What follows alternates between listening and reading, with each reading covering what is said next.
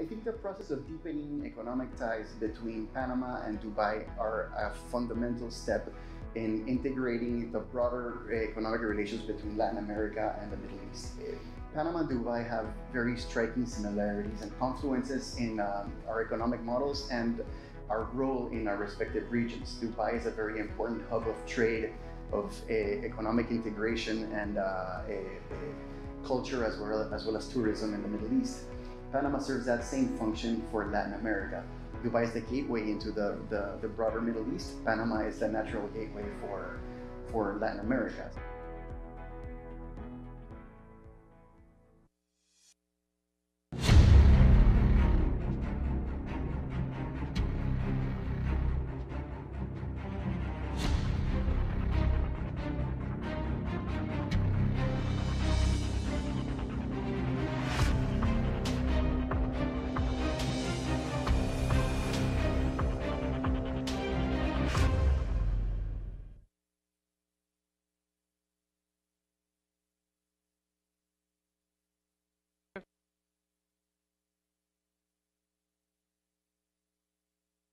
Yeah. Especially now that we're doing this project. I mean,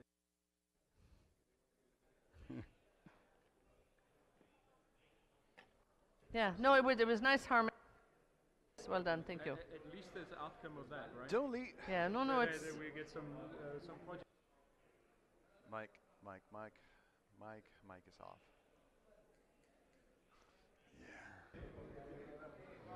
Where's my? Hola, gracias.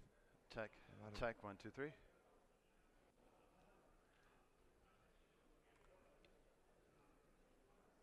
Check the microphone.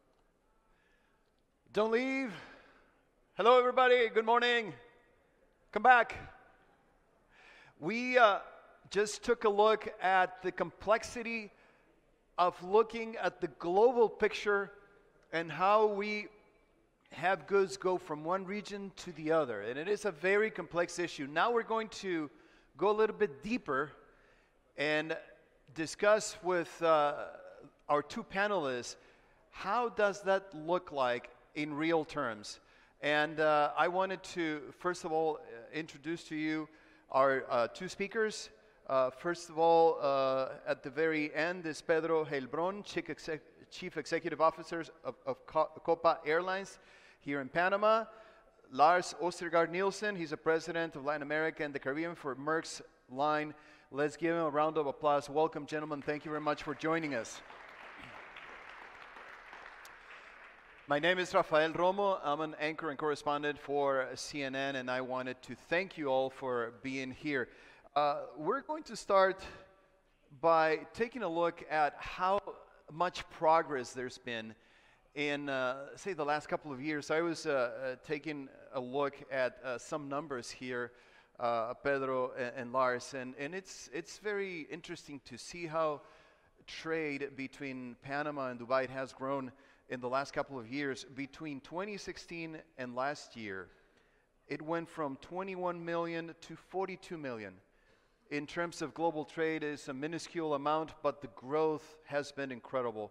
And I wanted to start with you, Pedro, because there's obviously a lot of growth. We were having a conversation earlier, and you told me that as of yet, there are no direct flights between Dubai and Panama City.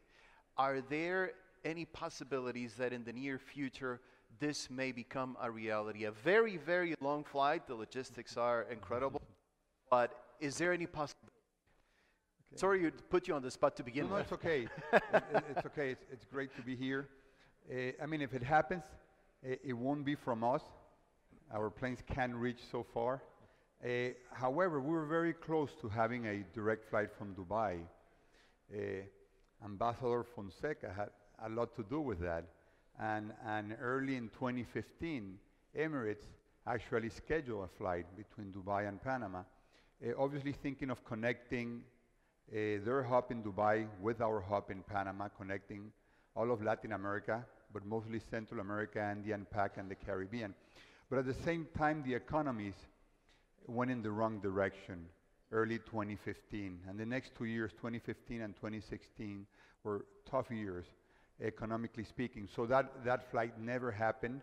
But I do think there's still an opportunity. It still makes sense to connect those two hubs. Lovely when that happens, right? When there are plans and the economy just doesn't work. We were actually talking about this with President Varela yesterday, and he said that his government is looking at the opportunity or the possibility of coming up with an alternative in which maybe there's a technical stop somewhere before you connect the two cities. Is that more doable? And also give us an idea of if we have, say, an investor in Dubai today who wants to fly to Panama City, what would that take? Yeah, I would say they probably need to fly via a hub in Europe or the US. It's probably the better way of getting from the Middle East and Dubai to Panama. There are a number of alternatives, but nothing like a direct flight, nothing like a non-stop flight. When you have non-stop flights, commerce, trade, tourism just shoots up and makes, I mean, it makes a big difference. So nothing replaces that. An indirect connection through someone else's hub is not the same.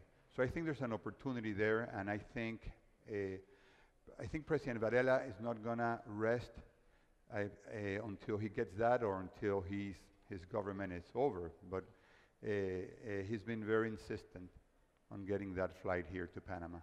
Lars, sir, I wanted to talk to you now because obviously everybody knows that Panama has the natural advantage of having the canal and having been in an advantageous position from centuries ago to be a conduit for many countries in the world.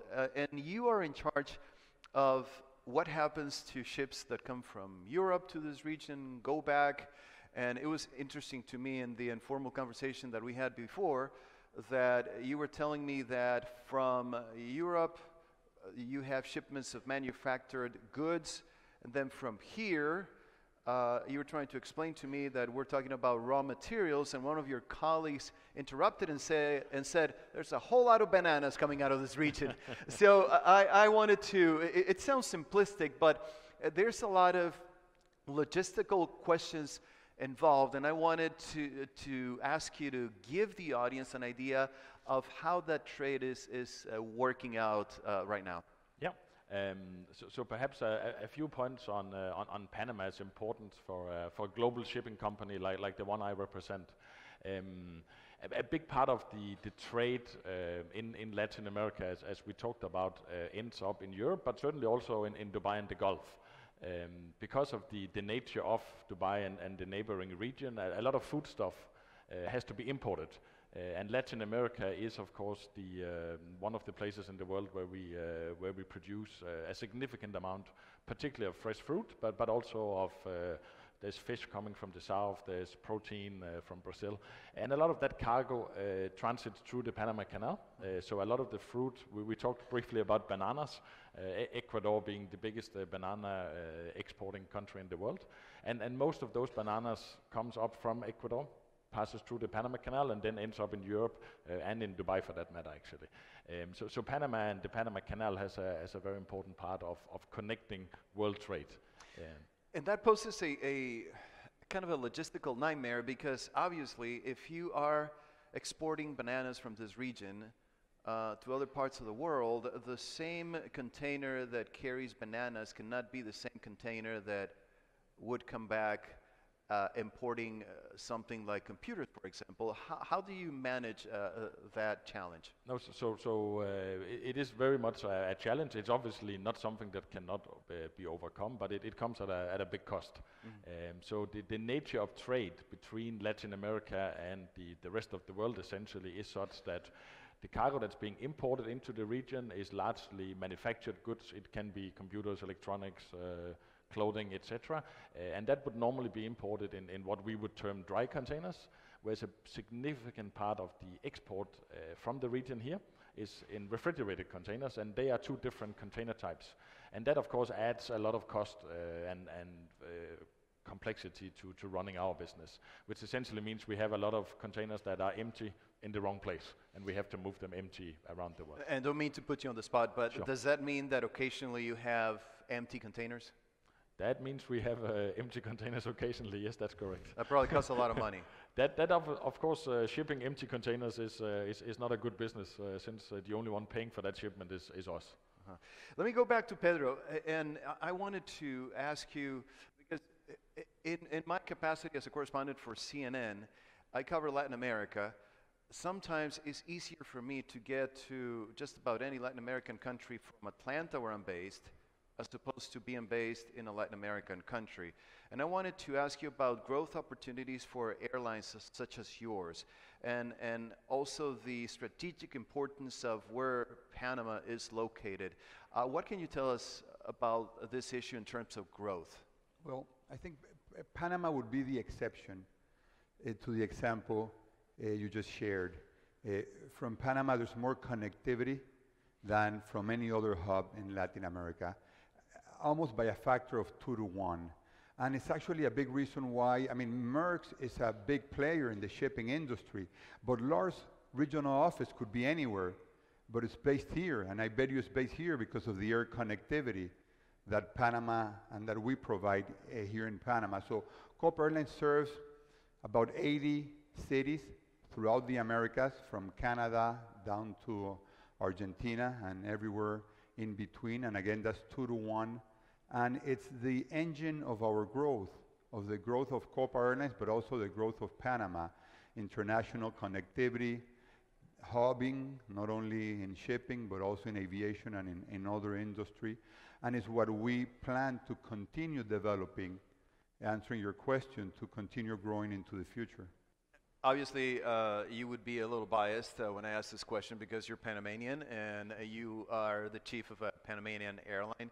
But the title of Hub of the Americas, are you still, from your perspective, in competition with Miami, given though technically Miami is not in the Americas? Or can you proudly say that Panama City is the hub of the Americas? Who should that title go to? Or what city should that title go to? So it's a great question, because when it's a great name, of course, you have to agree, right? Hub of the Americas. and when actually it was my brother that came up with that name.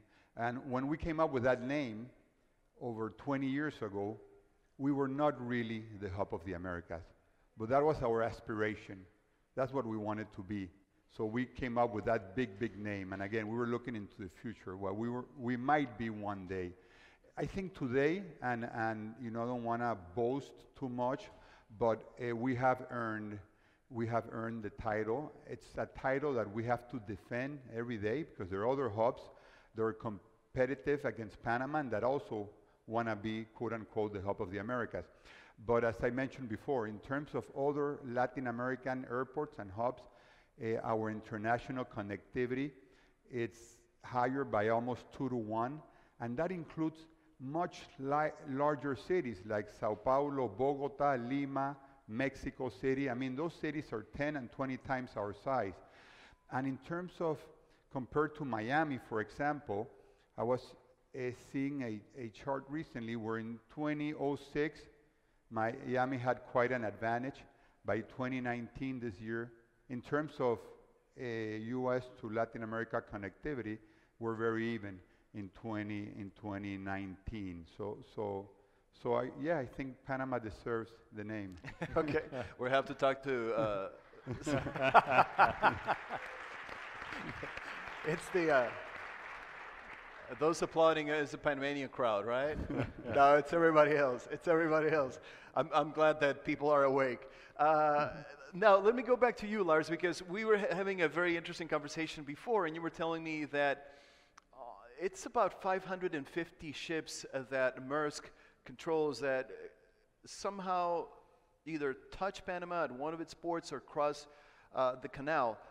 And I was asking you, and trying to simplify this as much as possible, because definitely it's a very logistically complex question, but if the Panama Canal were a street, is that an empty street, a lightly congested street, or completely congested? I mean, I'm talking like standstill traffic. Yeah.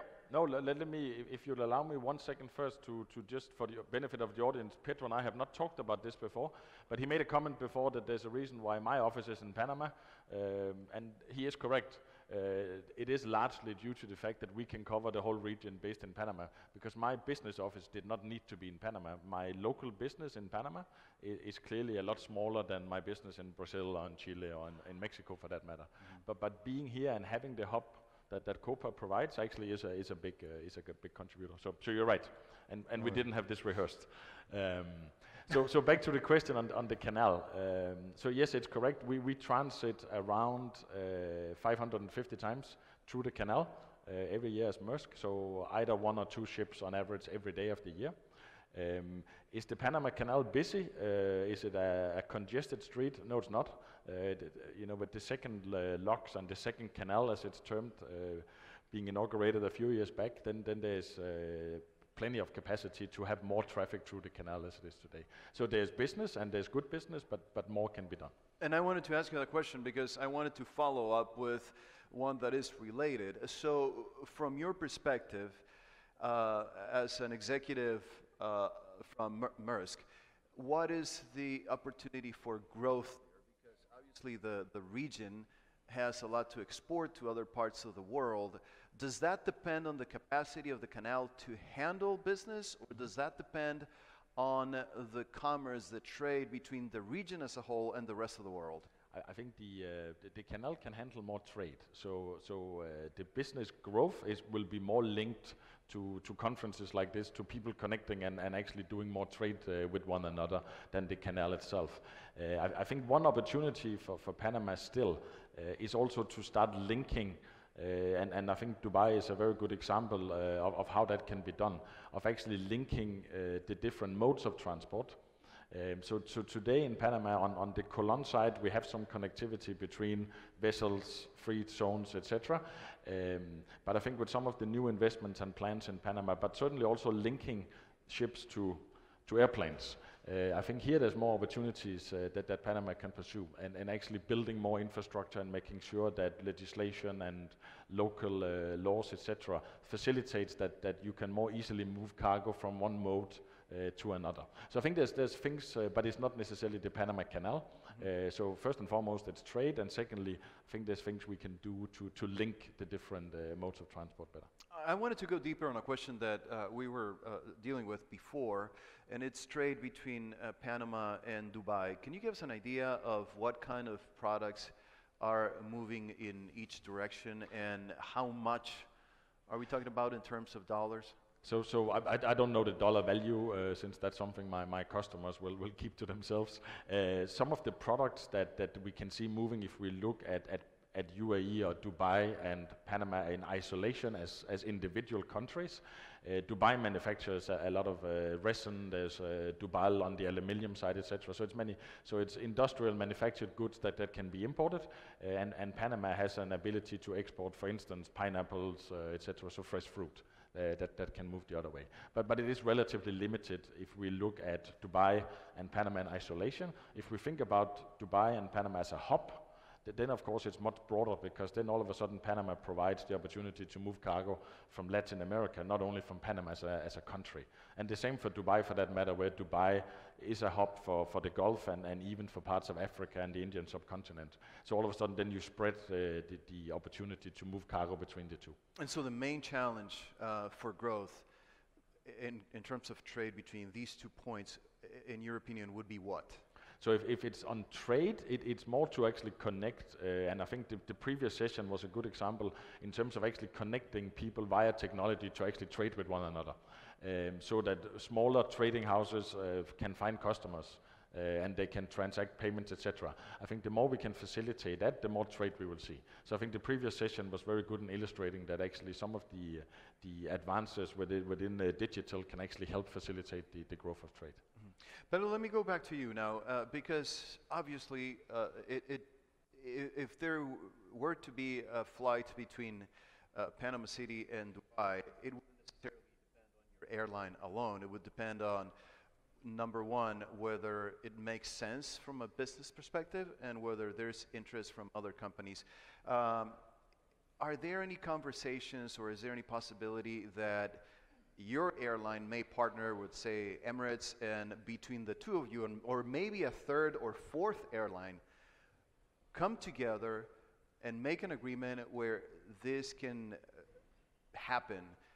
Maybe not a daily flight, maybe a weekly flight, maybe twice a week. But I guess, again, the bottom line question is, would it make sense, economically speaking? Right. Well, we would have to partner for it to work. And we did partner back in 2015. If I'm not mistaken, the agreement is still in place. And it was a code-sharing agreement which would facilitate connectivity, connections from Emirates to the region, sharing their code on our flights, so make it easier to connect to Central America, the Caribbean, and the Andean Pact. I think that's in place, still in place. It took some time to secure the right from the other governments, but that can be reactivated quickly. And we need to believe, and Emirates needs to believe, because they're doing the long haul, so the risk is really on their side. So they're the ones that have to believe that there's enough business from the Middle East, from India, maybe Southeast Asia, to this part of the world for that flight to make sense. And business gets created, and tourism grows, and traffic comes out of nowhere when there's direct connectivity. When there isn't, well, we're just stagnant where we are today. So I'm hopeful that that flight could happen one day, and that it should work. It's a little bit like the question of what came first, the chicken or the egg. You need the demand for the business to exist, and the demand would create more business, so it goes that way. Right, but you need to believe that there's going to be demand. Sometimes there are cases where it's very difficult for a flight to work. So in this case, I mean, it is risky. I mean, there has to be a reason why it was not done when it was supposed to be done. And again, the economies in our region are part of the formula. It's important that we are where we need to be in that respect, and I think we're there. So we'll see. And this may be a little bit out of your area of expertise, but is there cargo traffic, aerial cargo traffic between Dubai and Panama City right now? It would have to be developed, and I think it can be developed, and it's a critical part of making the flight work. It was going to be a 777-300. That flight won't work if it doesn't have a belly full of cargo. So that would have to be developed, and as Lars mentioned, it's not going to come just from Panama or just from Dubai. It's going to come from the region and connect beyond Dubai to the rest of the region. And so in the future, and this is a question for both of you. Let me start with you, Lars. What is going to ensure, other than the obvious, which is the fact that Panama has the canal, what is going to ensure that Panama remains a hub for the region? So I think from a shipping line perspective, Panama is a hub in two senses. It's a physical hub for us, connecting cargoes, as I mentioned, from parts of Latin America to the rest of the world, and vice versa.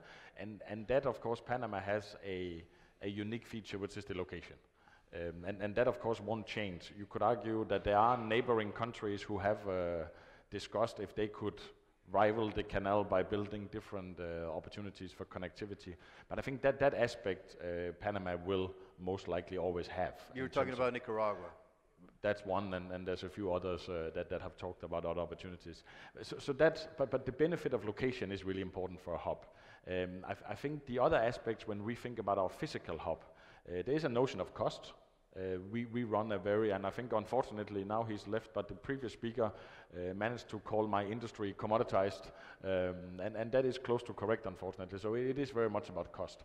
And Panama needs to make sure that it stays competitive, to make sure that we facilitate trade. But the last thing that really decides where a company like mine will place a hub is around reliability and predictability. So it's really important to maintain the predictability and the reliability, and that's in a broad sense. That's both in legislation, it's making sure that infrastructure works, because at the end of the day, if we have to build in, and I'm sure Pedro has the same issue, if you have to build in a lot of slack, a lot of wasted time in your planning, then you become uncompetitive and it doesn't work. Right. So I think for Panama over time is to really make sure that the connectivity in a broader sense, so this is between customs, different government entities, and then potentially connecting also with airline capabilities, etc., etc. And you're confident that the government of Panama will continue to give your company the certainty that you're talking about? That, from what we are hearing and from what we have seen, the government do absolutely. We're very happy with that. Because we were talking about this yesterday, that we Yes. have a big election coming up. Yes. And so sometimes in America, that changes things. But in the case of Panama, from your perspective, you're confident. So I'm sure whatever happens in the elections will be a good choice by the Panamanian people. So I'm sure that will be the right thing for the country, and hopefully therefore also for us. Pedro, the same question goes to you. Yeah. Now, what is going to ensure that Panama continues to be a hub not only for natural reasons, but also for logistical and trade reasons in the future? Yeah. So maybe a similar answer, but first I would say that we need to understand that we're not alone. Although Panama has a geographic advantage, and we've usually been ahead of the curve, there are other countries, cities, ports and airports trying to do the same thing and trying to do better. So for us to stay ahead, we need to make sure we have the right infrastructure, be it, another port in the Pacific, a second parallel runway at the airport, or whatever that infrastructure needs to be. For sure, make sure that we keep competitive costs, because if the countries around us do it better and have better costs, well, they're going to draw some business away from us. So being competitive in today's world, where there are more options, it's critical. We also have to maintain that business-friendly environment where the laws and regulations make sense. If it's for multinationals, so what is needed for multinationals? Is it for logistic business? So same thing. And then in our case, the aviation hub of the Americas, it brings a lot to Panama, brings tourism, brings multinationals, etc. So we need to make sure everything else makes Panama, or keeps Panama attractive, and makes us even more attractive. So we can take advantage of the connectivity, and again, bring more multinationals, bring more investment, bring more tourism. So there's a lot of other things that need to work well for all of this to continue growing. You were mentioning regulations, and again, that goes back to what we just talked with Lars, which is the upcoming election. Are there any talks with the government? Will there be any talks about helping businesses such as yours keep a business-friendly environment for companies, not only in the transportation industry, but in general? Our experience has been that pretty much every government understands the importance of air connectivity and logistics for the country. So usually the laws and regulations that have to do with connectivity and logistics are going the right direction, but sometimes we lack cohesiveness amongst the different arms of a government, the different ministries, the different legislative, the executive, so there needs to be we have it. Panama has had an advantage over other countries for a reason. We've done things right. The governments have done things right for a long time. So I'm not saying that we don't have that, but in a more competitive world, we need to do even more of that, and we need to do even better, which means we all need to be in sync and work towards the same objectives. We have a couple of minutes left. I wanted to close by asking you both, and nobody has a crystal ball, but in 10 years from now, the trade between Dubai and Panama is going to look the same as it does today. It's going to grow, it's going to diminish. Give us about a 1-minute answer and tell us why. Let's start with you, Pedro. Well, I say if we can convince Emirates to fly direct, non-stop from Dubai to Panama, I would say trade is going to grow at least tenfold. Anybody from Emirates here? No? Well, we'll talk to them. Go on. So if I may, I think that I'm also convinced that trade will grow.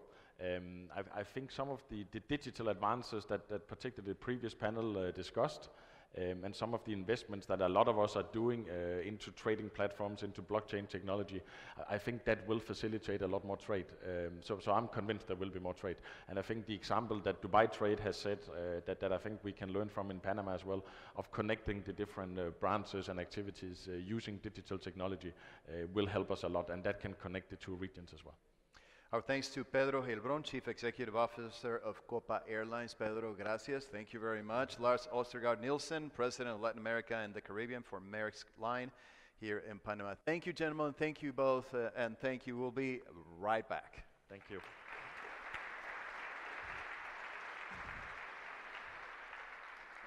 Thank you.